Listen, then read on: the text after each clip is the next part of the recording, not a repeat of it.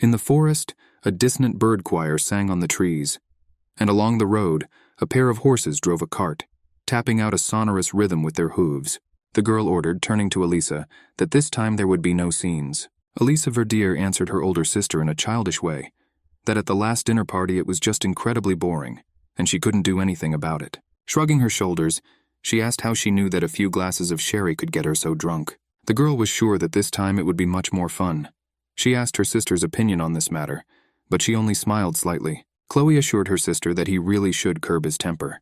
She reported that this ball was arranged by none other than the Duke of Tees himself, and she believed that Alice should have found a potential partner. The younger sister said that she was well aware that the engagement was the only thing that could save their family from complete ruin. Elisa sadly admitted that she always hoped to find a person whose feelings would cover her head over heels. Chloe gripped the handle of her cane. She said she was sorry, and everything could have been different, if only her leg had not been in such a condition. The girl sadly thought that she would really hate to have to put such a burden on her younger sister, and she believed that it was her fault. The carriage bounced on the bumps and unevenness of the forest road, and the tackle creaked mercilessly. The girl sat down closer to Chloe. She hugged and nuzzled her cheek. The younger one said that her sister had nothing to regret, and if anyone was to blame, it was their father. After all, because of his insane love for his mother, because of which he squandered his entire fortune on medical bills, and it was he who was completely unable to cope with the management of the estate. Chloe asked her sister to remember what happened 3 years ago. Then, despite their difficult family circumstances, their father allowed Duke Tisu's army to use their castle. The younger sister continued her speech. She said that he was their father. However, she couldn't say for sure if he had a heart of gold or just a fool. Alice asked her sister if she had heard the rumors about Duke Thys. She assured that there was not a single good thing about him. Some said that he was a young duke, and he led his soldiers to a great victory. But there were also rumors that he became the father of several illegitimate children from his mistresses, but then he secretly executed them. It was said that the man had a disgusting character, and if he was to fall under the hot hand of that person, he could completely crush him, not paying attention to the titles. And many thought that it would be better if he died on the battlefield. Chloe hugged her sister. She assured that, considering the situation of their family, they were lucky that they were invited to such an event at all. Alice argued that even if it was so, then the Duke was not the person to be associated with. Ominous rumors surrounded the man, and they had no idea what his true intentions were. The youngest of the sisters expressed the hope that she would not run into that man while she was enjoying the festivities. Chloe sighed and reassured her sister that they would have to welcome the Duke, since he was the host here. The girl bit her lip in worry. The girl gripped her cane tighter with both hands. She told herself that she couldn't let fear take control of her. The action takes us back 3 years to the Verdier estate. It was a snowy winter. Then Viscount Verdier, lord of the small castle, gladly opened the gates for the imperial army as it retreated. The girl, leaning on a cane, limped through the snow. 2 guys were discussing that this was Verdi's eldest daughter, and she was crippled. Dvugoy was surprised how she could care for someone in such a state, and there were doubts whether she would become just a burden. The girl heard all this but did not show it. His associate advised to leave her alone. He believed that the cripple simply wanted to help. 2 men watched from a distance as the lame-legged girl bandaged the wounded man's arm. The man with the mustache and beard said that he did not complain at all, and he considered this girl a true delight for the eyes, and he thought her face was pretty. In the room, the girl was waiting for a dinner that had been covered and cooled for a long time. A young servant entered. He told Chloe that His Grace had asked her to leave the wounded in the care of the servants. With a sigh, the girl sat down on the edge of the bed. She understood that she made her father worry, but she was also aware of the responsibility for the wounded. After all, it represented their pain, what they suffered, and what makes them stand on the edge of life and death. Soldiers with bandages on their hands sat on stumps near the fire. The fire crackled, and they were cooking something for dinner in the cauldron. Chloe limped to the window. She looked at the temporary camp. She was always taught that a nobleman's debt comes to the aid of the disadvantaged and the weak, and she sympathized and wanted to help the wounded soldiers. She heard the command, "Attention," and involuntarily shuddering at the surprise, began to look more closely at what was happening outside the window. "Greet the commander." They gave the command again. A tall, blond man stood in front of the lined-up soldiers who saluted him. Chloe saw the commander for the first time. Her eyes widened and she froze in place. The man said that today afternoon, he received news of the death of his father, Wilhelm von Tisse. That was beheaded by the enemy, who decided to hang his head on the walls of his castle. The soldiers on the formation began to snort. The commander asked one of those standing in the first row if he wanted to return home. The soldier was amazed and hesitated to answer. Herzog summarized that it was not like what he wanted. The guy began to disbelieve his ego, and he said that on the contrary, he very much wants. The soldier sadly admitted that his wife had recently given birth to a child while he was here, and he wanted more than anything in the world to see the two of them. The commander asked the second soldier, who was older. He answered that he was worried about his sick and lonely mother, whom he had to leave alone. The third man said that he had to work to feed his younger brother, so that he would not starve. The fourth assured that his bride was waiting for his return. Chloe could hear the desperation in the voices through the glass. The Duke said that as they see everything, there were many reasons why they should end this war and return to their homes. He said, standing in front of the ranks of his soldiers, that the same thing applied to him. After all, he could not take away his father's body, let alone hold a funeral for his repose. The commander reminded them that wars are not won or lost by God's will. That is why he refused to retreat. The Duke claimed that he would do everything to lead his soldiers to victory, and in the end, he was convinced that this was a matter of pride and dignity of the Thiess house. This was a speech by Damien von Teisse before the soldiers of the Imperial Army, of which he was the commander. Chloe stood by the window. Her heart was beating fast. Now all her attention was riveted by Damien von Teisse, and the young Duke told the soldiers that now it was up to them to embody their despair and longing, which they had shown him in action. People in rows raised their hands in a sign of ego support and agreement, and the girl at the window was overflowing with emotions. She was surprised how the commander immediately managed to raise the morale of the soldiers, and she considered him a more outstanding person than she imagined. On the street in the evening snow, rows of wounded soldiers greeted their commander, shouting, "Thiess." The Duke was pleased with the impression made. At some point, he looked up and saw a girl at the window, who was watching everything with interest, lost his vigilance and self-control. Chloe was instantly frightened. She realized that she had been careless, succumbing to instinctive curiosity and forgetting about tact and ethics. The girl jerked away from the glass, carelessly knocked a saucer from the windowsill onto the floor. She sat down by the wall and covered her mouth with her hand, blaming herself that their eyes had only just met. Gathering a little courage, she decided to stealthily look out the window one more time. The Duke was already leaving his soldiers with a quick step to their enthusiastic shouts. Chloe fell to her knees on the floor.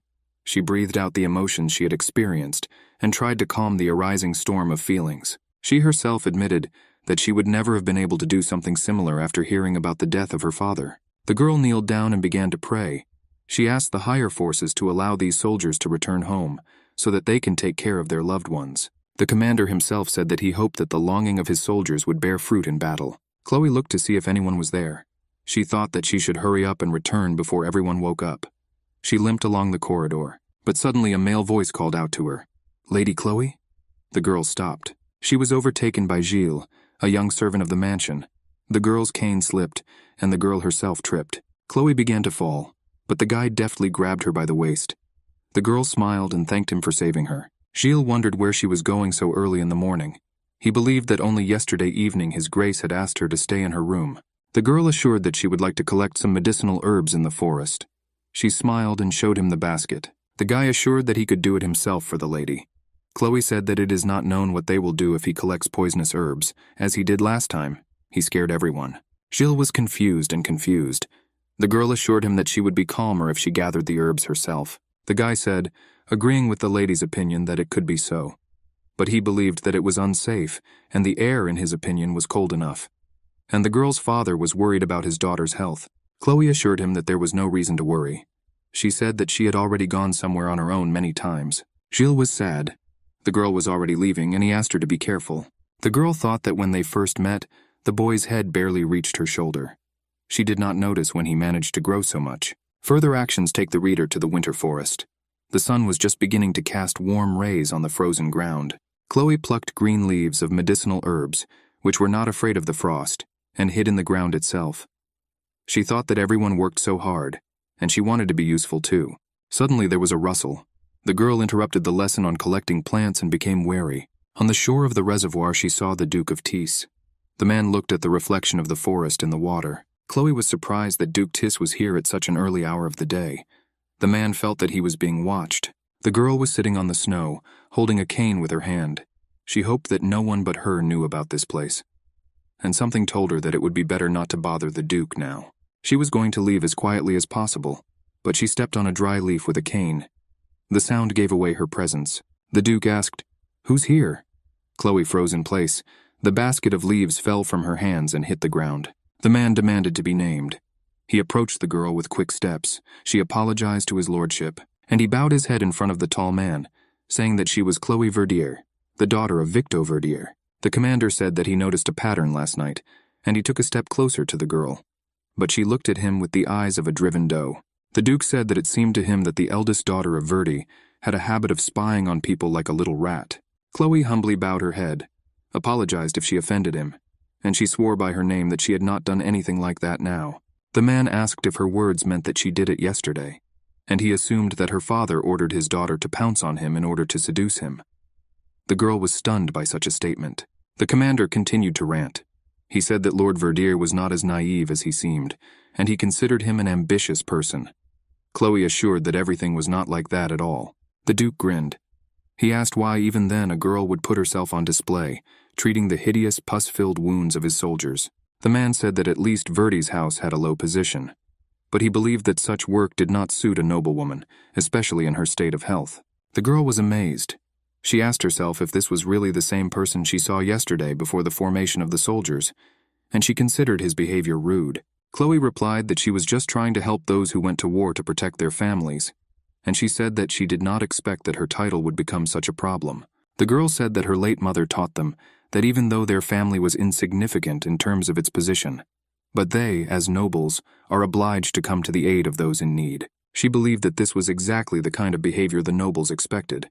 The man smiled back at her and hung over her with his whole body. He asked Chloe if it had occurred to her that trying to do something beyond her capabilities was not only presumptuous, but also created inconvenience for others.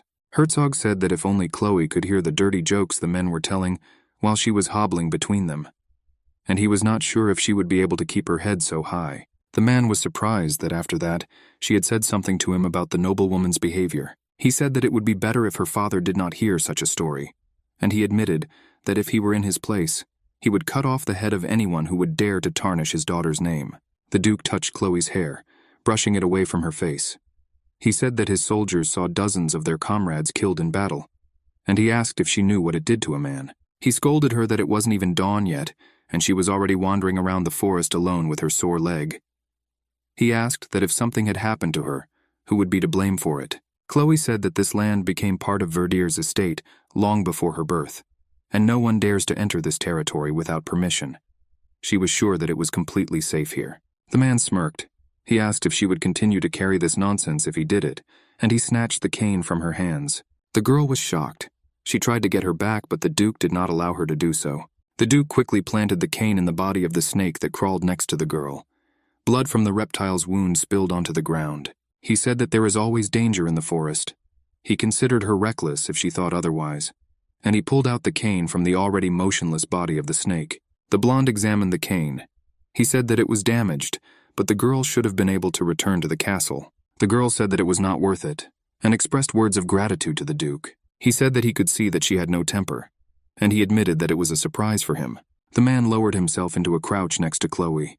He lifted the hem of her dress and asked to be allowed to examine her leg. The Duke asked the girl if her illness was hereditary. She was amazed by his insight. She asked him why he continues to behave so rudely. Tisa hesitated for a while, continuing to stand before her on one knee. When the Duke got up, he answered her that she was too sensitive, that he simply asked her a question, and she already took it as a blow. He told Lady Chloe that if she let her emotions get the better of her, she would only lose. The girl raised her head and, looking directly into the Duke's eyes, said that she was not a soldier, and now she was not going to war. His lordship assured her that life was a continuous battle, and this was especially true for people like her. Chloe replied that maybe it was like that, but she thought that this was still no reason to poke her nose into her life. He replied that he only wanted to give her advice. Herzog claimed that her reluctance to thank him was due to the fact that he touched her for life.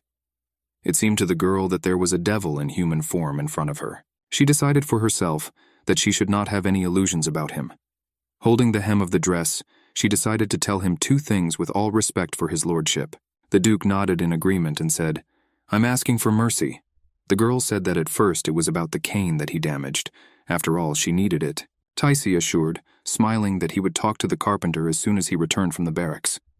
But the girl answered no, and she said that she would like a cane made of birch, which grows in the Duchy of Tis. The man narrowed his eyes. He asked the girl to repeat her request one more time. Chloe said that she remembered how he said yesterday that he would return from the war victorious. The man smiled lightly, and the girl continued that in the end, one day he will return to the Duchy of Tis, and she would like him to make her a cane from his own birch. The man reached his hands to her shoulders. He caressed strands of her hair and called the girl, "My lady," and he said that if he gave her something better. The girl rolled her eyes. Herzog said that it seemed to him that Chloe's father definitely wanted something more, and this brought him to the second point. The girl pushed the blonde's hands away from her. The girl replied that if her father praised his daughters in the presence of his lordship, then he did it exclusively because of his paternal love for them and his sister. Chloe said that at least her father loved and adored his children, but he was not so detached from life that he forgot that Verdi's house did not compare with the situation of the House of Thysse. The girl said that the Duke was not the only one who would prefer not to associate with an inferior woman. She was sure that the same applies to absolutely all men. The Duke coldly asked Chloe to save her self-deprecation for the diary. The girl replied that when it came to the truth, there could be no humiliation. She turned and limped away from the Duke. Chloe said that she wanted to make it clear that he could feel sorry for her, but so that he would not dare to think that she was unhappy, or that her life was like constant defeats. The Duke asked what it meant that she was happy living like that. The girl stopped. He said that nothing will ever change in her life. Chloe said that she was satisfied, that she likes to live a peaceful, unchanged life in the place where she was born until the end of her days. At these words, the Duke's eyes widened. She assured that this was what happiness was for her. The girl did not remember well how she returned to the castle after the collision with the Duke of Tis, but she remembered that all the way the cold morning wind enveloped her like a snake that she had seen in the forest. Our heroine was lying in bed. Her face was burning. Gilly came up and told the lady that the Duke of Tis and his men had just left the castle.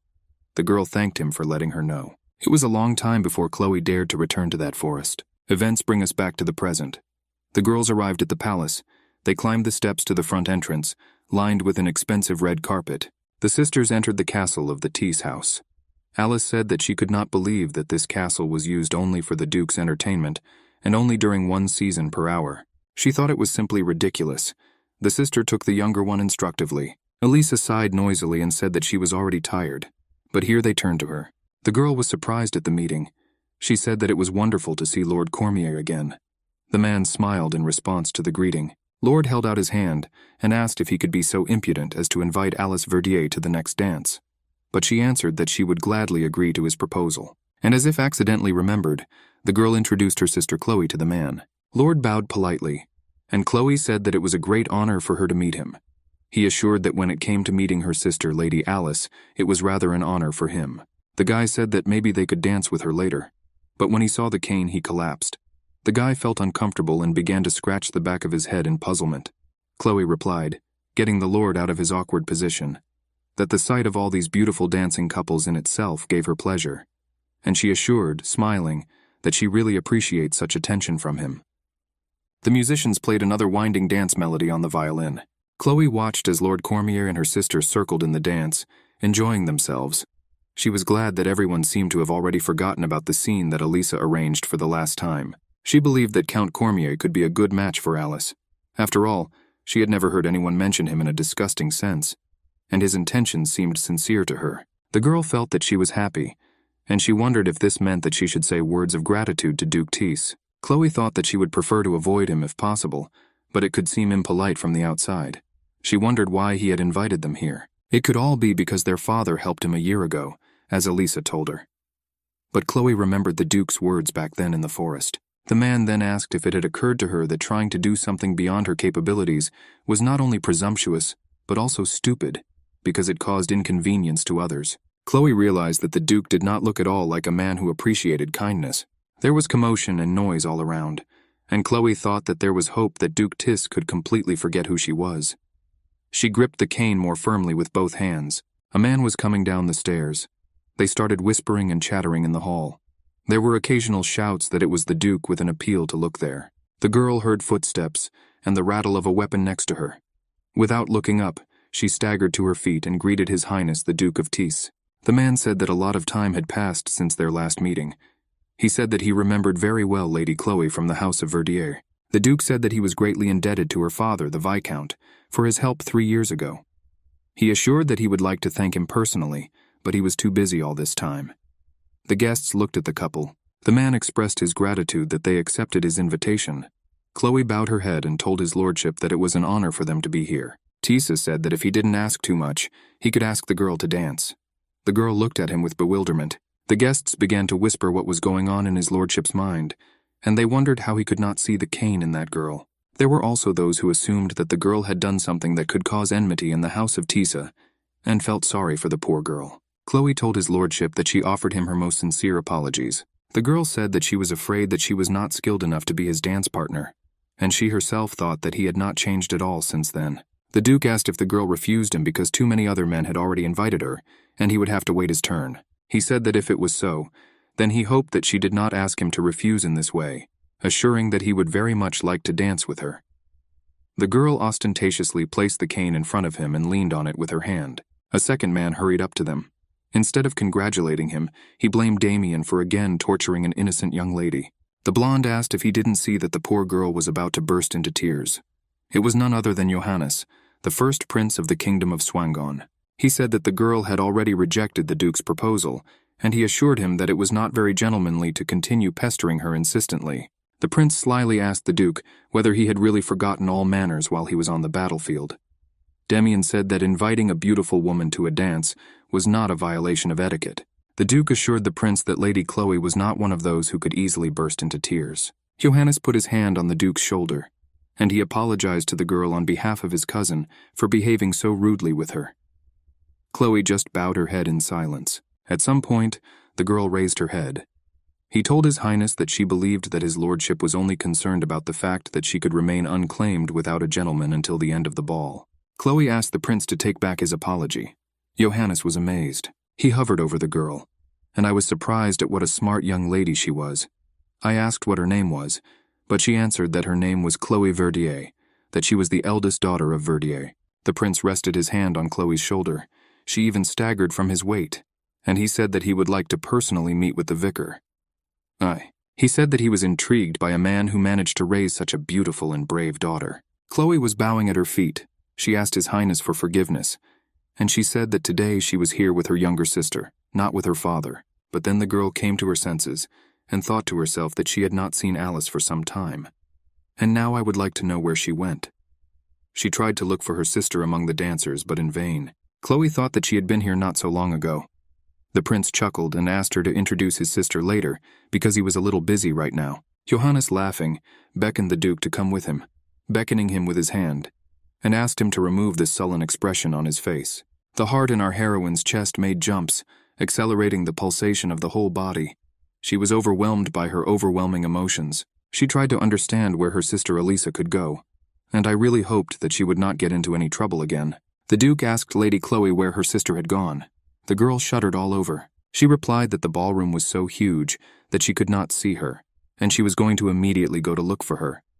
The girl almost cried because she was worried about her younger sister. The Duke grinned. He asked Chloe Verde if she remembered the earlier arrangement, and he put his hand on top of the girl's hand on her cane, squeezed it a little with his fingers. The man spoke in her ear, reminding them of their secret agreement regarding her cake. She replied that if he wasn't going to hand her a new cane, then let go of her hand right now. Damien asked her not to worry, and promised that she would receive it soon. Herzog caught a lucky moment and snatched the cane from the hands of Chloe, stunned by such behavior. The man was twisting the girl's thing in his hands. He was surprised that she bought herself a new one. She thought that this man was simply unbearable. The Duke was grinning rather.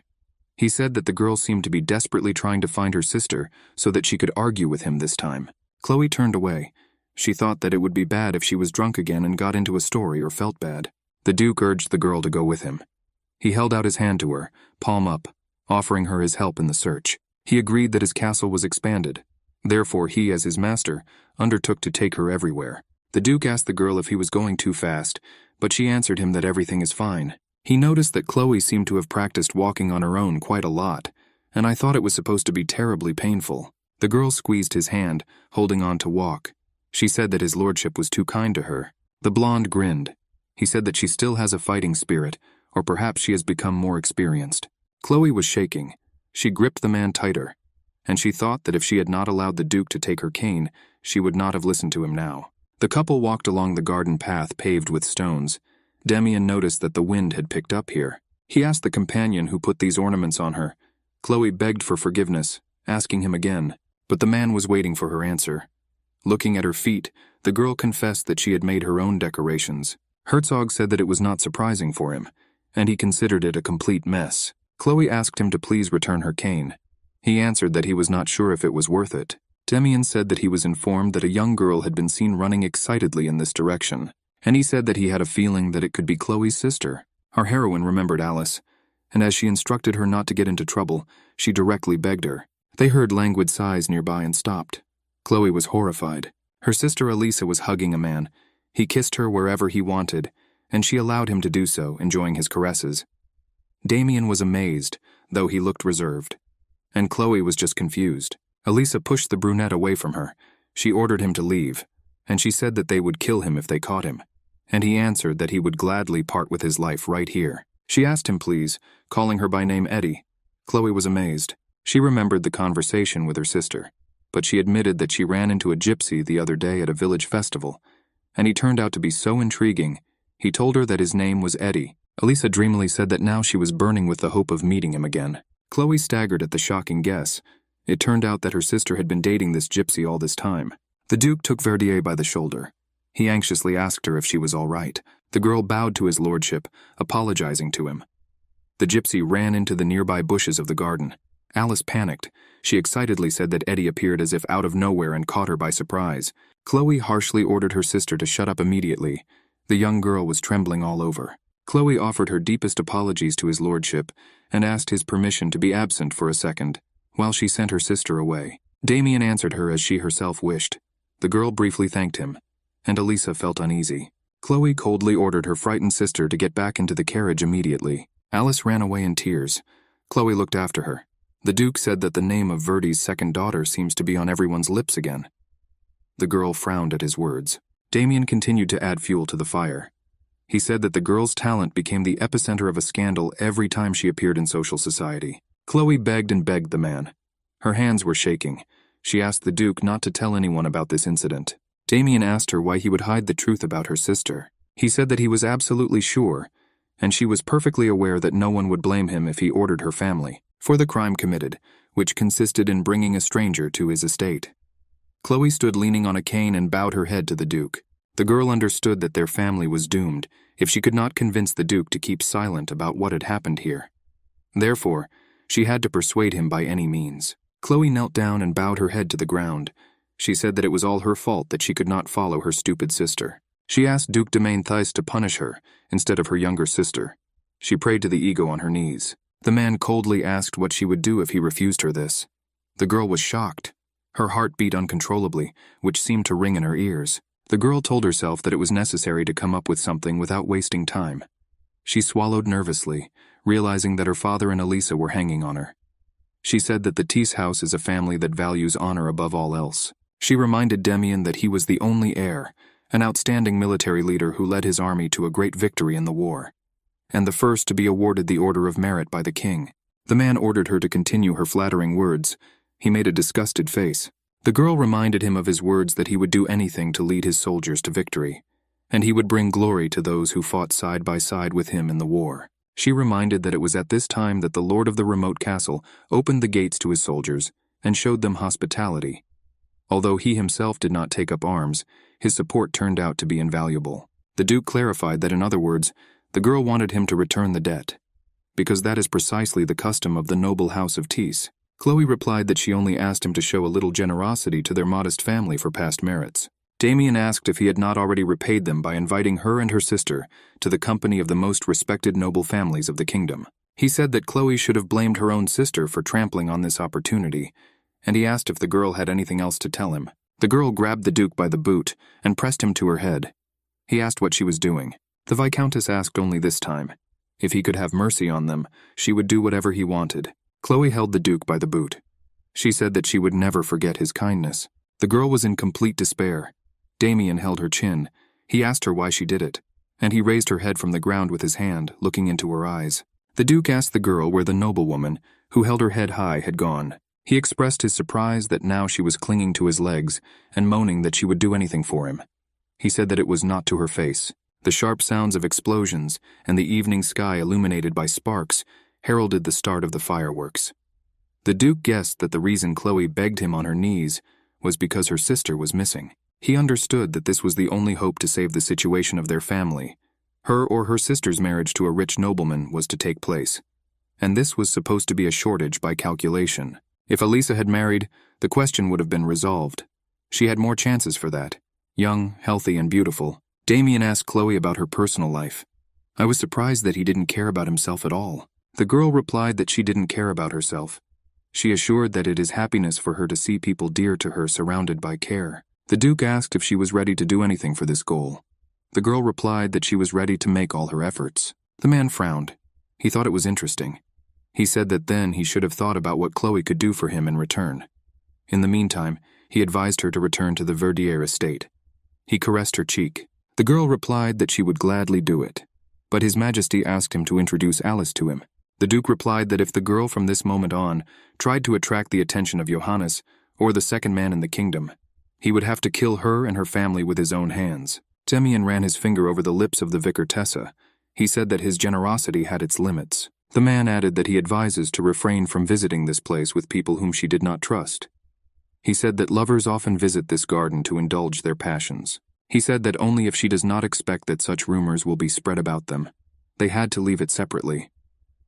Chloe remained sitting on the garden grass alone in thought. She was trembling a little. She pursed her lips tightly and, following the Duke, thought what a scoundrel he was. Chloe was sitting in her father's chair in the study and writing a letter. His Highness Duke Damien Ernst von Tisse, Mr. Duke. I am writing with the hope that the letter will find you in good health. 3 months have passed since my return from the refined city of Svan, where the air is permeated with the delicate aromatic smell of roses. There is talk of a marriage between my sister Alice and the gentleman she met at the ball that day. Our family is incredibly happy, because he is a noble man with high moral principles. I am well aware that these are all the fruits of your generosity. After thinking for a long time about how I can repay you for your kindness, I came to the conclusion that... The girl stopped and reread what had already been written, and she considered the last phrase redundant. It was 3 months later at the Verdier estate in the summer. Chloe sat, thinking how to paraphrase, preserved her dignity, but expressed her gratitude to the Duke. The door creaked, and Gilles appeared on the threshold. The boy told Lady Chloe that he had brought her some snacks. The girl briefly thanked him for his concern. She asked the servant how Alice was doing. He answered that the girl went out for a short time in the morning, but since then she has not left the room. Gilles also reported that the young lady refused food, complaining of stomach pain. He placed the tray on the table, clinking the dishes a little. Chloe clarified whether her sister had met that gypsy again, remembering how she had seen them in a passionate embrace then in the Duke's garden. The guy said that he doesn't think so. It seemed to him that Lady Alice had grown up since that time. Chloe agreed with him. After all, she had to take everything more seriously considering her engagement to Count Cormier. Chloe considered the Count a good man, and he also held a high position in society. She hoped very much, and was almost sure that her sister Elisa would be happy with him. After all, it will be a better match for a noble girl than a vagrant gypsy. Gilles turned to Mrs. What if Lady Alice got married, that he was afraid that Chloe would be very lonely. The girl was surprised that the servant was so worried about her. He apologized, and said that it was certainly not his business. Chloe assured that she will not be lonely. After all, she still had him, Gilles. She thanked Ego for the concern. The servant was already ready to bow, but Chloe stopped him. She said that since he was already here, why should he not look at her writing? And she said that she was writing to thank Duke Tisse for the invitation to the ball. But it seemed to her that something was missing in the message. Chloe knew that the Duke was quite irritable. Therefore, no matter what she writes, he will still find flaws.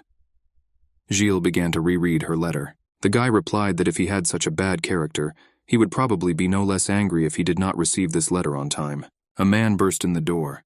He tried to say something to his dear Chloe, but he couldn't catch his breath from the fast running and the emotions that overwhelmed him. Father told her to get ready. After all, Duke Tisse himself is heading to their estate right now. A smile shone on the man's face. The man said that the Duke was going to hunt with them. Chloe was stunned.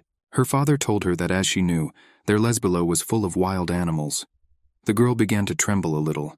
She could not understand why the Duke had traveled such a long way for the sake of pleasure. Viscount Verdier said that he learned about it quite recently, and it seemed that he would arrive earlier than expected, and our heroine again felt the coldness of the snake above her. The man said that considering the Duke's passion for hunting, it was not surprising that he was in such a hurry here. The Viscount, accompanied by his eldest daughter and servants, went out to meet the guests. He greeted his lordship. He assured that it was a great honor for him to receive him here. The man expressed the hope that the hot heat did not tire the Duke too much, and asked how he was doing. Duke Tis noticed that the vicar had much fewer servants than before. He confusedly replied that there had been a bad harvest in recent years. Chloe said that unfortunately the castle was still a mess. After all, they received the news of his arrival too late. But she assured that everything possible was done to make his stay here comfortable. The Duke replied that he remembered her words, that a nobleman who does not know hospitality did not deserve his title. Verdier's castle greeted the Duke with its hospitality. The Duke himself sat at the head of the table. The Viscount expressed the hope that his lordship would forgive them.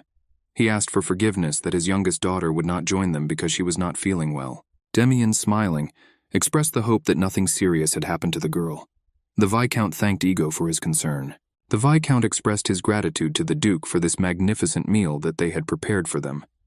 He apologized, because it was they who were supposed to occupy the guests and entertain them. Demian said that he enjoyed it, and he expressed regret that it seems that Lady Chloe did not like the dish. The girl said that it seems that the heat of this season affected her appetite. Herzog said that it would be useful to increase her resistance to weather conditions.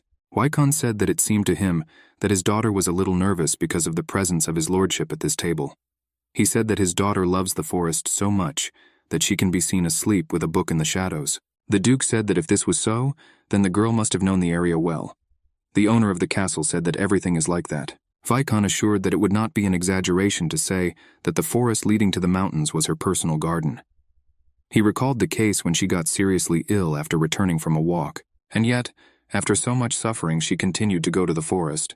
The Duke could not believe it, and the Viscount recalled that this was approximately at the same time when his lordship and the soldiers were staying with them in the castle of Verdier. Gilles poured the lady clean water into her glass. He asked my lady if everything was all right with her, and he said that she does not look good. Chloe thanked the servant for the water. The Duke said that if Lady Chloe loved the forest so much, he would like to ask her to accompany him on the hunt tomorrow. The Viscount sighed and said that she would only interfere with his lordship because of her condition, and he asked for permission to find someone who would be more useful in the hunt. But Damon's ego got the better of him, and he said that he would like to hear Lady Chloe's opinion. Our heroine clutched the hem of her dress with her hands. The girl knew that there is only one answer to the Duke's question. Chloe replied that if his lordship would allow her servant to lead the horse, she would gladly accompany him on a hunt in the forest. Damien answered her no. The Duke said that she was his lady, and that's why Chloe will go with him on his horse. He assured her that, as she herself understood, he was not used to following others. At the appointed time, our heroine was ready to go hunting. She was wearing a modest trouser suit. The Duke met her near the stables. Demian gestured and verbally urged the girl to join him. Chloe wondered if it was safe. After all, she used to take only leisurely walks on horseback but never hunted. The Duke urged the girl to hurry, but she didn't know if she could trust this man. Chloe handed the servant a cane and asked him to hold it. He asked my lady if everything would be all right with her. Damien sat astride, holding out his hand, and the vicar looked gratefully into the eyes of the servant Gilles. When the Duke and Chloe were already driving through the forest, he asked her that she must have been very close to that guy. The girl said that their servant Gilles had been with their family since he was very young. She said that at the time when other servants were leaving due to unpaid wages, the guy preferred to stay with them, and since then, for her family, Gilles has become much more than just a servant. The Duke spurred his horse. Tot galloped off. Chloe just gasped in fright and clung to the horse's mane. Damien asked the girl in which direction. He hurried her, specifying whether they should turn to the right or to the left. She stuttered and barely squeezed out what was left. Horses galloped, dogs barked. The Duke again clarified the necessary direction with Chloe. The girl shouted that they needed to turn left. The horse went into a trot. After some time, the Duke stopped the horse in a clearing. He growled and beat his hoof on the ground.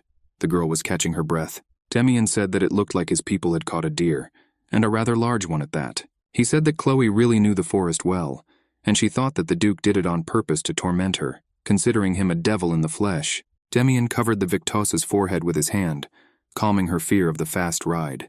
He urged Lady Chloe to breathe more deeply. He told her in a gentle tone that everything was over, and that everything will be fine. The evening descended on the Verdier estate. The windows of the building burned with a soft, warm light. Chloe said that she would send for a doctor as soon as it dawned. The Viscount was alarmed. He heard about the doctor. He explained to his daughter what happened. The girl replied that his lordship had suffered during the hunt. She said that he was attacked by a wild animal, so his wound had to be examined by a specialist. The youngest daughter, fulfilled, asked his lordship if he had suffered much. The Duke said that he was wounded when he gave chase on foot. He realized that his desire to ride a horse did not give him the sharp sensations he wanted. The Duke stuck his fork into the fish steak. Alice told him that if his wound was small, Chloe could sew it up. She scolded her sister for bragging. But the girl continued her speech. She apologetically told the guest that their family did not have pain relievers on hand. Alice said that the Duke would have to endure pain in that case. Chloe assured his lordship that the doctor would have done such a job much better. But her younger sister assured her that now, when summer came, dozens of villagers fell ill from food poisoning every day. And only one doctor dealt with them. Damien was wiping his face after eating, and he assured that he certainly did not want to take away such a valuable resource from the people in their possession. After all, he was just a guest here, the Duke said, addressing Chloe, if she would consider it a difficulty to visit him after dinner. The eldest of the sisters was sure that it would be wiser to send for a more competent person. The owner of the mansion also thought it would be wiser to do so, and he asked the important guest for permission to send for the doctor right away. Damien told him that a few years ago, when his soldiers were staying in this castle, the sight of Lady Chloe tending to their wounds made a deep impression on him. He said that he believed that the girl would make it this time too. The Viscount was amazed and beamed with joy that the Duke remembered this. Duke Tiss assured, looking at Chloe, that he had not forgotten a single detail of what had happened on these lands. A little later, our heroine walked down the corridor. She felt like a prisoner who was being led to the gallows. She carried antiseptics and instruments in her hands. Damien was flipping through a book when a girl knocked on his door. When she timidly entered, the man told her that a simple request should not inspire such horror. Lady Chloe asked the Duke to show her his wound. Tot was sitting with his feet on the bed. He replied, "Why don't you examine his wound yourself?" The girl sat down on the ottoman. He replied that in that case he should at least roll up his sleeves. Breaking away from the book, Duke Tiss expressed his confidence that Chloe is capable of many things. The girl said that with all her respect, it was indecent for an unmarried woman like her to touch a man's body. Duke Damien marveled at her old-fashioned principles. The book fell to the floor. He said that perhaps she was right and began to unbutton his shirt. Soon the man threw his clothes on the floor and exposed his torso. Chloe was shocked. Damien told the girl that he knew that it might be difficult for her to resist, but he thought that it would be better if she did not look at him in such a surprised way. The face of the Vivoctessa flashed with paint. She thought that she hadn't asked the Duke to take off his shirt, but soon she gathered her will and confidently treated the wound with an antiseptic. Chloe warned the man that it might hurt. He answered that he wanted her to make him suffer as much as possible. He recalled that earlier the girl said that her mentor was a doctor. The girl confirmed it. Herzog assumed that this became useful in such cases. Chloe was already holding a needle and thread in her hands. The girl said that she really learned a little about medicine from him, but this was a completely different direction than she was using now. The Duke wondered what it was. Chloe replied that embroidery was now more useful to her for applying stitches to the wound. The Duke laughed. He said that this is the first time in his life that he regards embroidery as a useful activity. Chloe agreed with his opinion. The man asked her about her younger sister. After all, she arranges secret love meetings after dark. The girl was stunned. The Viscountess asked the Duke to refrain from talking for the time being. After all, now he had to be as still as possible. But he continued to insist on answering his question. Chloe said that from that night, her sister realized the wrong way, and thanks to his lordship, there were rumors of a marriage between her and Count Cormier. She expressed her gratitude to the Duke for that. The girl applied a stitch to the skin. Damien said that if he had known that his silence would reward him with 3 months of silence on her part, then he would never have shown her such mercy. Chloe told his lordship that he was very close to her. He ignored her appeal, but insisted on answering his question. The girl answered, looking at the floor, that she was writing letters to him. The Duke replied that he had not received a single one. Chloe said that she could not bring herself to send them. Damien said that her pitiful attempts to lie disappointed him. The girl pushed the Duke away from her, and her heart beat faster. She asked him not to be so close to her. He asked Chloe to tell him the truth. The girl said that it was all because he hated her. Her answer surprised the Duke but did not satisfy him. The Viscountess said that she was perfectly aware of how unbearably repulsive he found her, and that's why she didn't decide. She said that she was not sure how exactly she should repay him. Chloe apologized to the Duke. She would get up and feverishly prepare to leave him. She said that she was done with what she had come for, but something went wrong. The girl tripped, carrying a tray with a dressing kit. Her supporting leg slipped, and the girl began to fall on her back, overturning everything she was carrying on the floor. It was not for nothing that Duke Tis was in good physical shape. He reacted like lightning and caught Chloe by the waist. The rumble of falling instruments was still in my ears, and the girl was lying on the Duke's bed. He hovered over her, leaning on his hands. Chloe realized that she had made a mistake. She noticed that a fresh seam on the Duke's hand came apart, revealing an open wound. She was horrified. He drew attention to the seam. Tot countered that she could always sew again. The girl was noticeably nervous. She asked Damien what he really wanted from her. The man stroked her strands of hair. Then he brought them to his face and kissed them. He said that she already knows the answer to this question. Chloe said that she was here only at the request of her father. The Duke sighed reproachfully, and he asked if she really thought that this was all that her father wanted. The girl thought that they had a similar dialogue 3 years ago. The Viscountess said that she understood why he questioned people's intentions. After all, he learned not to trust others on the battlefield. However, the girl assured the Duke that his thoughts that every woman in the kingdom desperately wanted to marry him were selfish delusions. Damien laughed, and our heroine did not understand what a funny thing she said to him. The man burst out laughing. Chloe thought that he was really out of his mind. Laughing, the Duke offered to test her theory in practice. He pulled the girl by the hand, helping her to stand up. They were sitting on the edge of the bed. Damien told the girl that she can go now, because she did what she came here for. Closing the door to her room behind her, Chloe regained her breath and tried to slow down her accelerated pulse. He limped to the mirror at the dressing table. She chastised herself for previously tormenting herself with the question of how she would thank such a terrible person. Chloe picked up the gloves. She thought that it would be stupid of her to give it to him. Boiling from her overwhelming emotions, she thought that she should have taken a thicker needle to stitch him up. He crumpled the gloves in his hands. She put them back on the table. Chloe told herself that she couldn't let her emotions get the better of her. After all, thanks to the Duke, Alice met Count Cormier. Our heroine went to the window and opened it wide, enjoying the evening coolness. Chloe looked at the evening starry sky. She reassured herself that when her sister Elisa gets married, their affairs will begin to adjust and everything will be fine. In the morning there was a commotion in Verdier's mansion. Herzog Tis once again distinguished himself with his creativity, taking people by surprise. Alice asked her sister if she was sure that the Duke had injured his arm, and not his head. The Viscount nervously asked his lordship whether he had heard that correctly. Damien was drinking tea. He put the cup on the saucer, and he repeated his words, paraphrasing them a little, that the lack of the daughter of the executed Lady Alice Verdier suggests. Both girls and their father were amazed by such an unexpected, and no less unexpected proposal of the Duke. Viscount was the first to overcome himself. He laughed and said that there were already negotiations about marriage between his daughter and Count Cormier. Count Tis replied that this fact did not change his desire to offer his hand and heart to the girl. Smirking, Damien said that it seemed he wasn't good enough for Lord Verdier. Once he continues to make inappropriate comments. An eerie silence hung in the living room. Elisa nervously turned away and rubbed the hem of her dress. The owner of the estate told his lordship that this was definitely not the case. The father of the family said that regardless of his opinion, he must respect his daughter's wishes. The Duke set down the empty cup. He said that he was sure of such a need, and announced a 3-day deadline for reflection. He was getting up, about to leave the guest room. Damien adjusted the cuffs of his sleeves, and he announced that in the meantime he was going to stay at his estate nearby. He chuckled, and he expressed the hope that they would carefully consider his proposal. Alice was lying face down on the bed. She said that she never wanted to be a duchess. The girl was crying and blowing her nose. The younger of the sisters told the older that she perfectly understands and realizes what an opportunity this was for them.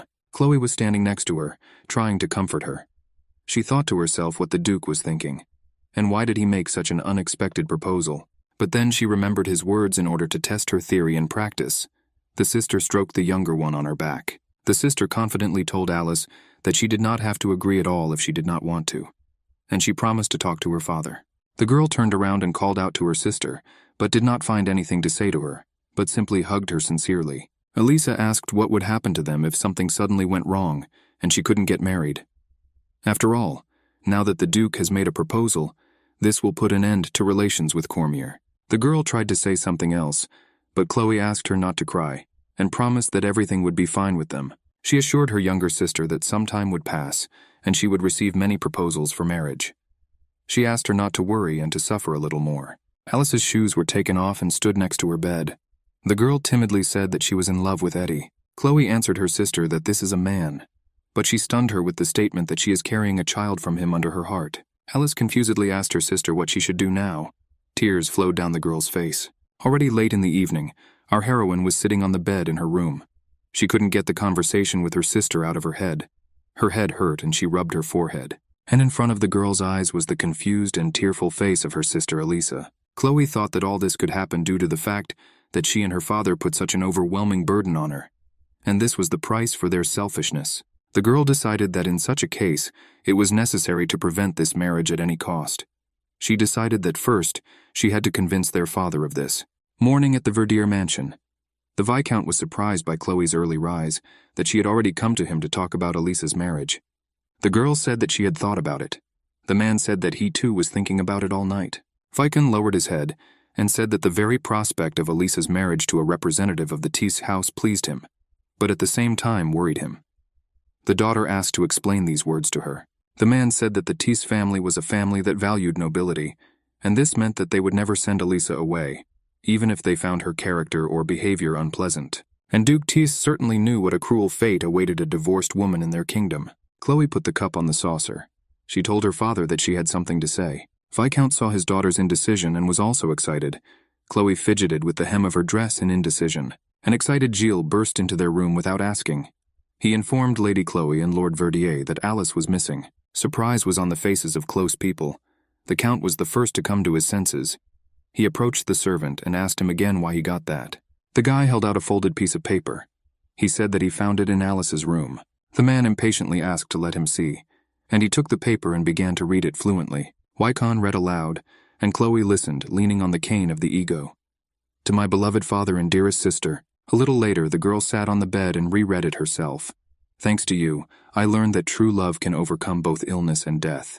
Chloe's tears dripped uncontrollably onto the paper. Because you are living proof of the power of love, and the proof itself that there is no such thing as forbidden love. Now I renounce the name of Verdier and will live like Alice. I apologize to my father. Do not forgive me for such a selfish concession. Chloe, I'm sorry.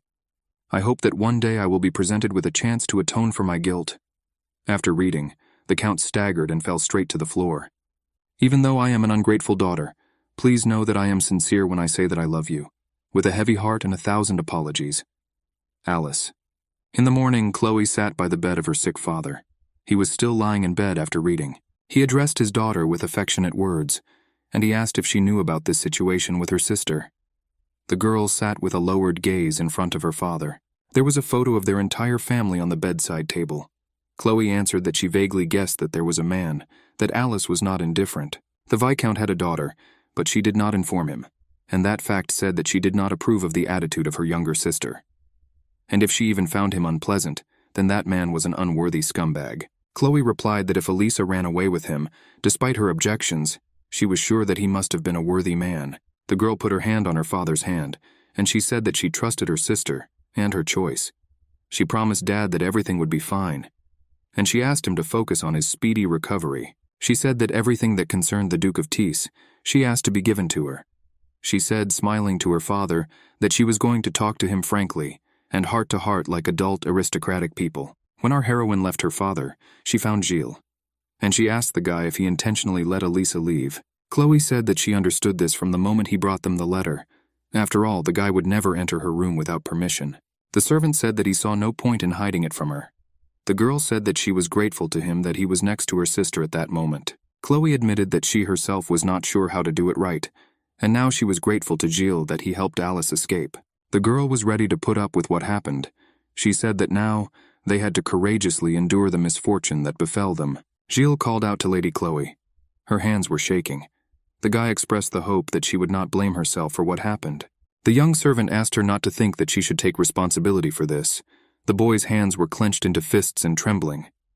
The girl said that she does not know how to live with these people. Chloe understood that she was the only person who at this moment was capable of looking after the Verdier estate. She assured that she would definitely find a way for them all to survive, and I even agreed to make a very dangerous choice. A glass with alcohol and ice was placed on the table. Duke Thies was enjoying the sunset on the veranda of his estate. 3 days later, Lady Chloe Verdier appeared in person at the Duke of Thies's estate. Demian said that it was quite unexpected for him, and he assumed that his proposal was considered so agreeable that she decided to personally inform him about the decision. Chloe assured that it was not something that could be discussed in writing. The Duke asked if his guest was suffering from an infectious disease. The girl replied that she was not sure what he was talking about. Demian said that if this was not so, then why didn't she come closer to him? The man invited the guest to come to him and sit next to him, showing the place with the palm of his hand. Chloe stood clutching the handle of her cane. The Duke was surprised that she decided to ignore his orders. The girl took restrained steps and sat next to the Duke, making titanic efforts on herself. Demian said that the wound on his hand is not healing.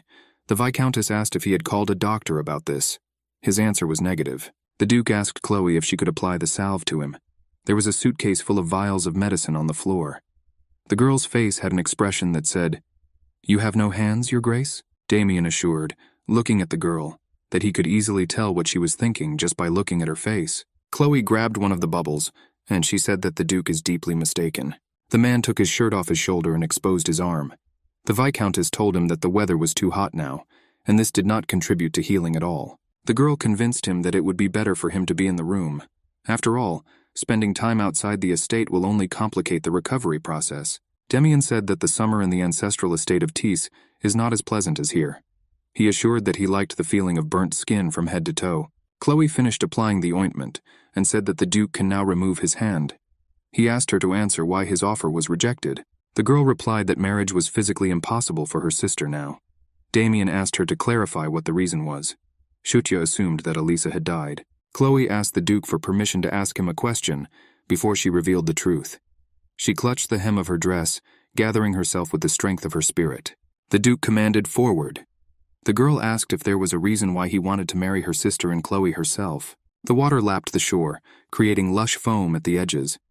Demian became curious why the girl decided that way. She clarified whether his intention was to enter her family in order to completely destroy her life. The Duke snorted. Then he laughed. He asked Chloe if she remembered how she had recently told him. "It is a selfish delusion to think that every woman in the kingdom desperately wants to marry you." Demian grinned and replied that he would have said that Lady Chloe herself was self-absorbed to the point of ignorance. The girl shuddered all over. The Duke continued his thought, asking that the girl really believed that he was marrying the daughter of an unremarkable and in-debt man was executed only to inform her, Elisa's sick sister. The Viscountess said that he was right and it was unlikely. Demian said that sometimes she is surprisingly funny, and he asked if she noticed something behind her. The girl confessed that she did not know, and did not notice such a thing. And then she thought that the Duke was really in love with her sister Alice. The man laughed again. He asked if he looked like a romantic who would believe that marriage should be based on love. Chloe had only one last guess, and all this meant that there was only one explanation left, why the Duke proposed to her sister. After all, there must have been some weighty reason for marrying Verdier's daughter, which the Duke could not reveal. Demian asked her to continue to reason along these lines. The girl voiced that if there were reasons why he should refuse to marry the most enviable lady of the kingdom for the sake of a daughter from a low-status family, the Duke probably didn't care who he actually married, and this meant that he might even prefer to marry a woman with such a noticeable flaw that no one would even look at her twice. The man asked to give an example. Chloe answered that, for example, it could be a woman who was left with the ability to use one leg, and the girl was sure that if she had lost both legs, then perhaps she would have become an even more ideal bride for him than she was now. The Duke held Chloe's chin. He looked into her eyes. At some point he kissed her. The girl clasped the hem of the dress with her hands. Demian pushed his tongue into the girl's mouth. She continued the kiss more deeply. Chloe flinched as the Duke stood up and loomed over her. The Duke broke away from her lips, catching his breath. The girl grabbed his hand. She asked what he was doing. Chloe turned away from the man. He said that she always made so many remarks that he wanted to know how sharp her tongue really could be. Demian supposed that this was a wonderful opportunity to find out if she could conceive an heir for him. The Duke continued to kiss the girl's neck and back from behind. The courtesies were interrupted by a resounding slap from the Viscountess. The man clearly did not expect this, and was in prostration for some time, stunned. Chloe blamed his lordship for doing something similar when he hadn't even responded to her proposal yet. She thought that it was blatant disrespect. The Viscountess took a deep breath, exhaling noisily. Meanwhile, the man licked himself protectively. He said that this was a truly real resistance. Demian stood up. He said that, however, he advised the executive to reacquaint himself with the principles of conducting negotiations. The man was buttoning his shirt. Duke Damien Tiss ordered the guest to step away. Chloe did not understand what effect she achieved with her visit. A few days later, our heroine was sitting in the living room of Verdier's ancestral mansion. Thoughts in her head were confused. She unconsciously touched her lips with her fingers. The girl remembered that kiss of the Duke and still felt his taste on her lips. A male voice brought the girl out of this trance. At first it seemed to her that the Duke had called her. She shuddered. But her name was actually Gilles. He asked Lady Chloe if she was all right, because he noticed that she was too pale. The Viscountess assured the servant that everything was fine with her, and she asked what they stopped with him. Gilles said that after sending a congratulatory message on the occasion of the engagement, the royal family continued to send gifts to Lady Alice. And that's why there was still a pile of carts in the garden, filled to the brim with gifts. Gilles asked the lady for permission to ask how her negotiations with the Duke went, and whether they were successful. Chloe wondered if her guess was correct. After all, Prince Johannes is the official heir to the royal throne. But there was also a man whose power was not inferior to the royal family, and who enjoyed the respect of the people. It was the Duke of Tiss. She thought that the royal family must have been delighted by the news that the Duke, whose power had grown disproportionately, was marrying the daughter of a commoner. Instead of strengthening ties with a noblewoman from a high-ranking family, Chloe thought that the Duke of Tiss himself was well aware of this. The servant knocked and asked for permission, entered, opened the door with a report for the mistress. The guy bowed to Chloe and said that a distinguished guest had arrived. The girl asked in surprise who he was. The servant quietly told her that it was Duke Tiss himself, and he clarified with her whether he should report this to the hostess. Our heroine involuntarily shuddered. The girl answered the servant that her father was sick, and he should not have worried. She went to meet the Duke herself in the face of the hostess, and she asked to ask the guest to wait for her in the living room. Chloe said that she wanted to clean herself up and meet the Duke later. Damien greeted the girl. He said that he already wanted her.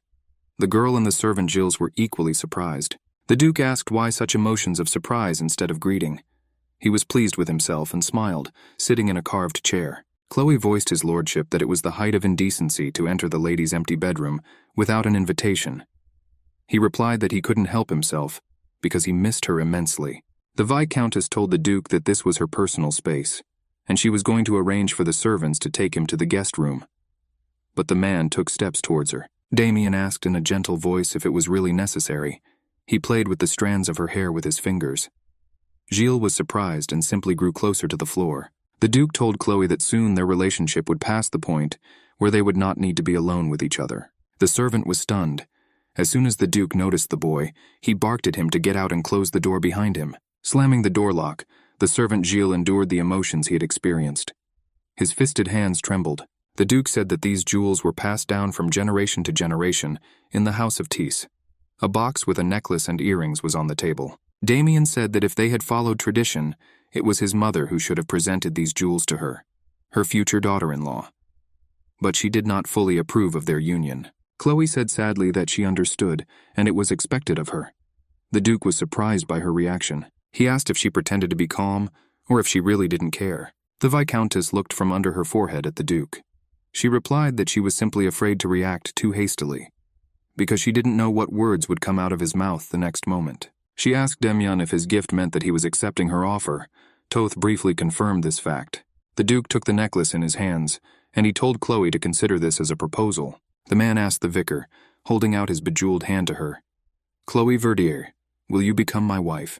The girl bowed her head and answered that she was sincerely grateful that he accepted her offer. Damien was surprised by such a wording of the answer, and he asked how she was going to prove it to him. Chloe said that she would do everything in her power to help the Duke in every endeavor he would undertake, no matter what it was. Damien asked what she thought he might want. The girl thought for a while. The Duke asked Chloe if he had to run his tongue over her parched lips to get her to open her mouth. At these words, the girl blushed shyly. The Viscountess swallowed nervously, said that she believed that the Duke wanted power, although she said that she was short-sighted to know exactly what he was really thinking. Damien said in a commanding tone that from this moment on she was forbidden to say such things in his presence. After all, he was absolutely sure that short-sightedness was not about Chloe. The Viscountess repeated that she would do everything in her power to help the Duke, and if he wishes in the future, then he will gladly divorce him, having granted his request. The man asked in surprise that she had already offered him a divorce. He considered it impudence. The Duke said that her arrogance enraged him. The girl asked for forgiveness if her words sounded rude, and she hoped that he would not misunderstand her intentions. Demian was interested in what her intentions were and what the girl hoped to get from him. Chloe clutched the hem of her dress, and she answered that she would like to become a duchess. The man stood up and walked towards her. Demian carefully put the ancestral necklace of the Teese family around the girl's neck. After he finished, he asked her what it was like to wear the jewels of the House of Teese around her neck. Chloe answered his lordship that they were quite heavy. The Duke assured that this was nothing compared to the burden of responsibility that she would have to bear as the Duke's wife, and he clarified whether she still wants to become his wife. Chloe answered in the affirmative. He added that she wanted this more than anything in the world. The man lifted the girl's chin with his hand and looked into her eyes. He asked how thoroughly she studied the issue of negotiations. The Duke asked her what she thought he wanted at that moment. The girl grabbed the ego by the knot of the tie, and he pulled him passionately and kissed him on the lips. The man succumbed to her temptation and enjoyed the moment of tenderness. Their kiss lasted. Sounds and languid humming spoke of the passionate desire of the body. The girl tried to restrain herself. Her posture and clenched free hand spoke of this. The tongues of the partners touched. Deep sighs burst out. The girl tried to hold the Duke by his tie, but he had already managed to break away from Chloe. He asked her if it was too much for her. The girl replied that she did not want to lie to him. The Duke said that unfortunately, she would have to get used to it. After all, he was not going to stop there in the future. The Viscountess felt that she had fallen into a trap. The Viscount spoke to his dear daughter, that he had no idea that she had developed a relationship with the Duke. His lordship, holding the girl's hand, said that he expected her to become a good duchess. Lord Verdier assured, smiling, that his daughter would certainly be able to handle it, and he guaranteed it. He assured that Chloe is a sensible lady, and I was sure that she would win universal respect. The Viscount told the Duke that if he could just make his daughter happy, he would willingly offer him everything he had, including his own life. Demian's hand lay on top of the girl's hand. She saw embroidery on his glove. She wondered how he was able to find these gloves. After all, Chloe left them on the table in her room by the mirror. The Duke asked Lord Verdier if he would grant him the forest on the territory of this estate and the mountains leading to it. Vicon was surprised by such a request.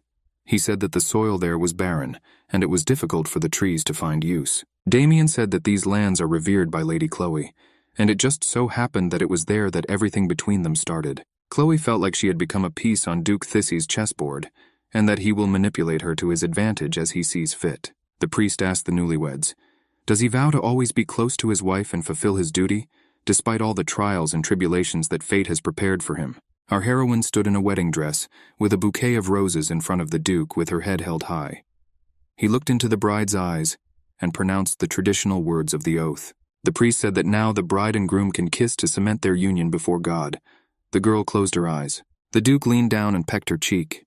At her surprised look, he asked what she still expected from him. Demian was surprised that she expected something else from him. Disappointment was written on the bride's face. The girl's father stood in the first row of guests. He applauded and said that his dear Chloe looked beautiful. And next to him was the servant Gilles, with a confused and sad face. The priest said, "By the will of the Lord God, I declare you husband and wife." Demian was silent. Chloe was a little alarmed by this, because there was already some kind of idea on the face of the newly made spouse. The Duke stayed a little, took his wife in his arms. Congratulations poured in for the Duke and Duchess. The girl asked her husband to put her on the ground. He asked if she intended to drag it out even longer, and gently kissed her on the cheek. Chloe reached out and wrapped her arms around the Duke's neck. Her husband praised her. People in the city speculated that the Duke had left the Verdier estate as soon as the wedding ceremony in the church had ended. They were surprised that he rushed away without even spending the wedding night with his newlywed wife. Residents asked to understand whether this meant that the Duchess would spend 3 months in the estate in complete solitude. Servant Gilles heard all this, but did not agree with it. The newspaper headlines of Red Vale were full of news from his personal life. Couldn't even marriage extinguish the ardent passion of the Duke of Teese? The recently married Duke was seen having fun with Marquise Isabella. The events took place in the tailoring shop. Our heroine learned about the active social life of her husband from the newspapers. Her face was marked with sadness. The seamstress approached the customer. She promised my lady to immediately burn all this to ashes. The girl kept saying that there was no need for that. She put the fresh newspaper aside on the table, covered it with her hand, and she said that burning paper will not turn rumors into ashes. Chloe was checking to see if the seamstress had finished taking measurements, and she was going to bow down in that case. But she assured that they still needed to discuss materials and design. The lady said that she would leave all this to her discretion, considering that she herself was not very knowledgeable in these matters. The girl was leaving. Gilles escorted her to the threshold, bowing. The bell in the door jingled melodiously, touched by the door. The servant accompanied the mistress to the carriage. He said that men and their inability to control themselves will destroy this country. He suggested that Lady Chloe temporarily entrust the management of the estate to others. The carriage moved from place. Gilles said that he could also take care of the business on her behalf. The lady assured that everything was fine. The servant said that she could attract unwanted attention because of the article in the newspaper. But Chloe assured him that if people see that she, the Duchess, allows such baseless rumors to hurt her. Then, when the ceremony ended, the Duke, still in his wedding light suit, sat on a horse. He told his wife that now he intends to return to the capital. Chloe silently looked into his eyes. Her husband instructed her. He gave her the order to begin the Duchess's duties now. And now, when our heroine was sitting at the window of the carriage, she thought that her husband had not answered any of her letters in the last 3 months. She remembered that photo on the front page of the newspaper, and she wondered if this could be the reason for his silence. Chloe admitted to herself that she honestly did not expect anything from this marriage, and she assured herself that there was no reason to let this affect her. Gilles looked at the lady with an unblinking gaze. He told Lady Chloe that good news awaited her upon her arrival at the mansion. To her mute question, he clarified that a letter had arrived from Lady Alice, that it was small, but it seemed that she was in full health. The girl was all beaming with joy. She asked Gilles why he didn't tell her about it earlier. The servant took on the emotions of the mistress and also felt happy with her. Chloe thought that now she knew her sister was safe, and their father's health has improved significantly, and her wedding itself also inspired people in their domains. Moreover, the girl admitted to herself that she would in any case prefer to live separately from Damien. Chloe thought, if only there was an opportunity to live forever so peacefully. The carriage rolled further down the city street, and someone had thrown a newspaper with a photo of Duke Tease on the front page, lying on the stones of the threshold. Dinner at the estate. The stars lit up the sky more and more brightly. Chloe wrote a letter to her husband. As I have already mentioned in my previous letters, thanks to your lordship, everything is fine at the Verdier estate. I hope that the case, because of which you left, will be settled soon. I will write to you again if something worthy of attention appears. Sincerely, Chloe Verdier. The Duke held a piece of paper with a message from his wife in his hands and reread it again. He didn't like that she signed her maiden name because she was going to take his name. And right there on his desk lay the same newspaper with a scandalous article about the Duke and his personal life. The man turned his head in her direction. Damien assumed that his wife must have seen this article, but she didn't say a word to him. He was interested in what she felt at the same time. And did she shed tears of shame? The Duke believed that he knew her quite well, and he assumed that Chloe must have been holding back her emotions as always. The girl did not suspect that it was her husband that annoyed her the most. The man chuckled. He flipped through the newspaper, reading the article. The secret affair of Duke Tease during the so-called honeymoon only strengthened the position of Prince Johannes, the heir to the royal throne. Meanwhile, rumors about the deterioration of the king's health continued to spread. The Duke was pleased. The journalists wrote exactly what he told them to do. Damien mused, tapping his fingers to a rhythm on the table. He remembered his wife's words that she believed that his desire was power. He also remembered her promise to do everything in her power to help her husband in achieving his goal, and in every endeavor he undertook. Damien sighed, thought that unfortunately she was unable to help him in any way. The Duke himself admitted that whenever he thought of Chloe, he was overcome with a sudden desire to grab something. The girl asked for forgiveness, saying that she needed to go, and she expected them to give way to her, walking with a cane. From the moment Damien saw her, she began to get on his nerves. It annoyed him to see her helping the needy, while she herself could easily pass for one of them, and the strange feeling at the sight of her only grew, leaving a sour taste in the mouth. The Duke looked at Chloe's embroidered gloves. He thought that next time he would have to lock her in a room and make her sew all day long. He thought that when the girl ran out of fabric, he would force her to embroider on him. The day was fine and sunny. A heavy cough was heard in the royal palace. The man hoarsely said that soon the Lord would take him to himself, and he expressed the hope to Duke Tease that he would serve Johannes well even after his death. The king was sure that Damien was well aware that the prince was out of his mind. He asked the Duke to swear before God that he would be devoted to Johannes. Damien said, narrowing his eyes, that he promises if he becomes a king worthy of his devotion. But such an answer did not satisfy the monarch. The king angrily asserted that it was the duty of every subject to be loyal to the king. Ego was stifled by a fit of coughing. The Duke calmly told the dying monarch that in such a case it was absolutely obvious what awaited their country in the future. Demian announced that the one who, imperceptibly for everyone, has become crazy, will rule their kingdom. He was well aware of the weaknesses of the heir to the throne. But then he took his words back.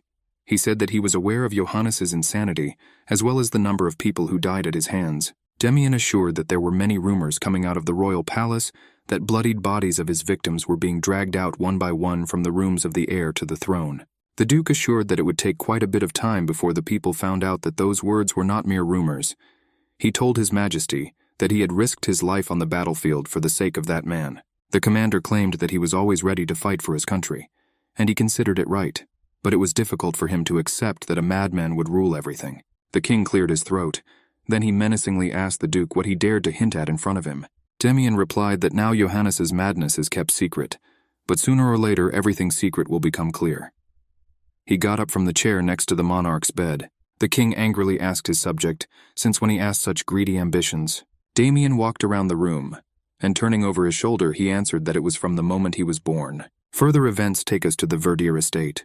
Our heroine was sitting in the office and enthusiastically reading a book. At some point the girl remembered that article from the newspaper about Duke Tis and Marquise Isabella. She presented how they have fun together. Chloe regretted not reading the article more carefully. But then she began to drive such thoughts away from herself.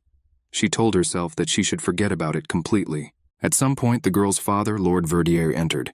He was in a great mood. The man was holding an envelope in his hands. He solemnly announced that dear Chloe had received a letter from his lordship. The girl shuddered. It seemed to her that her father was also worried about that scandalous news from the newspaper. Taking the envelope in her hands, she thought that Demian had not written anything to her since his departure to the capital. She sat comfortably in an armchair and began to read a letter from her husband. My beloved wife, Chloe von Tis. Wait for me at the Tis estate, fulfilling my Duchess duties there. I hope you are looking forward to our meeting as much as I am. Your husband Damien Ernst von Tisse. The girl read to the end, swallowed nervously. Chloe stood on the threshold of her father's house, saying goodbye to her father. The Viscount spoke to Gilles, expressing the hope that he would safely accompany his daughter to the Tis estate. The servant told my lord that there was nothing to worry about. Chloe also confirmed this, assuring her father that she was no longer a small child. The man put his hands on his daughter's hands. He told her that she and her sister Elisa would always be his little girls. Chloe jokingly asked to let her guess that he will also call her, even when she becomes old. He confirmed that she was absolutely right. He said that he understood that she was now the Duke's respectable wife, and that it should have been abandoned a long time ago. The girl was also sad. Chloe threw herself into her father's arms. He hugged his child to him with all the tenderness of a father. The girl mentally said that she would like to stay with him forever, and she promised him out loud that she would be fine. She said that her father himself saw how much the Duke cherished her. Chloe thought to herself how much she didn't want to leave for the Tis estate now, but she assured her father out loud that everything would be fine with her. The girl made a titanic effort and smiled herself, and she asked her father to let her go into married life with a smile. The train traveled along the rails, releasing clouds of steam from the pipe and announcing the surroundings with the loud sounds of the movement of its mechanisms. Our heroes were riding in one of the wagons. Gilles told Mrs. Chloe that he would be perfectly fine even in a freight car. The guy thought that this coupe was too chic for someone like him, and he looked at everything with interest, to which Chloe assured him that they had 2 whole days of travel ahead of them. And in addition, she will soon spend most of her time in complete solitude. The train drove through the mountains. Their icy peaks were covered with snow, and there were yellowed meadows below. Gilles said that it seemed to be snowing. Chloe looked out the window and saw for herself. The girl and her accompanying servant Gilles arrived at the birch castle of Tis's house. They were already standing at his front door. A woman came out to meet Chloe. She greeted her ladyship. Then, in a mechanical voice, she introduced herself as Eliza, saying that she held the position of senior maid and manager. The girl thought that this castle was simply huge, and only one person came to meet her.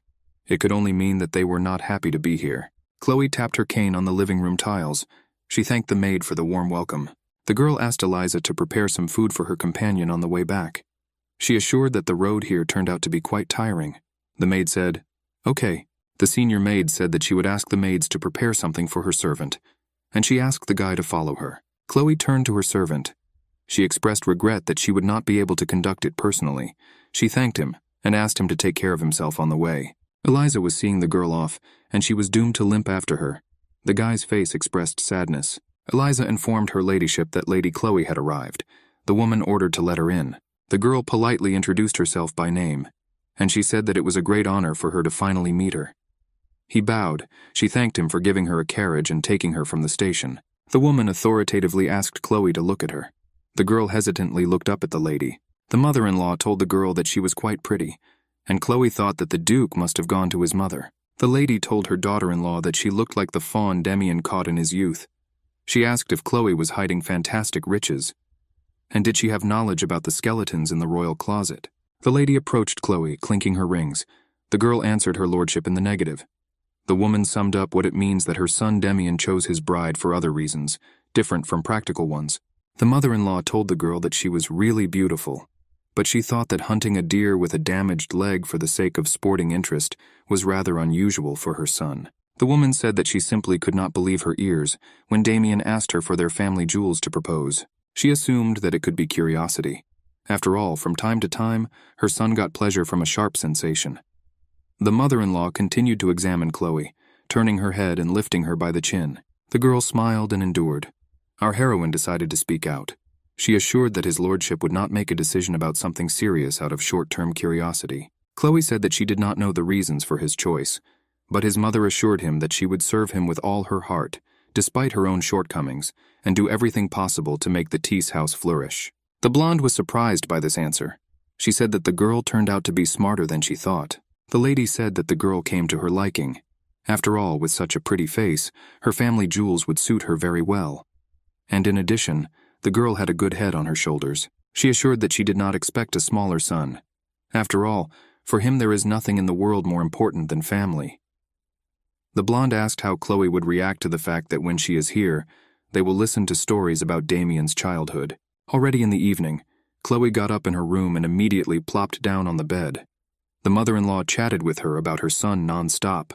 The girl assumed that her husband had a strict upbringing, but judging by the way he was praised in front of his eyes and called, he was clearly adored in childhood. This quite tired the girl, who was just from the road anyway. Turning to her side, she saw a portrait of the Duke in a round frame. Reaching up, she put the ego down on the counter. She was surprised that Damian put his own portrait in his wife's bedroom. Chloe slept, and she dreamed that the Duke was looking at her directly from the portrait. The magical light spilled over the room. The mother-in-law told the girl that she was somewhat surprised, watching how she locked herself in the office for 3 days, having arrived here very recently. She was putting a cup on a saucer. The lady said with a laugh that her daughter-in-law looked like her son Demian. After all, as soon as he began to focus on something, he could not even notice the dawn. She asked Chloe what she wanted to discuss with her. The girl hesitated a little.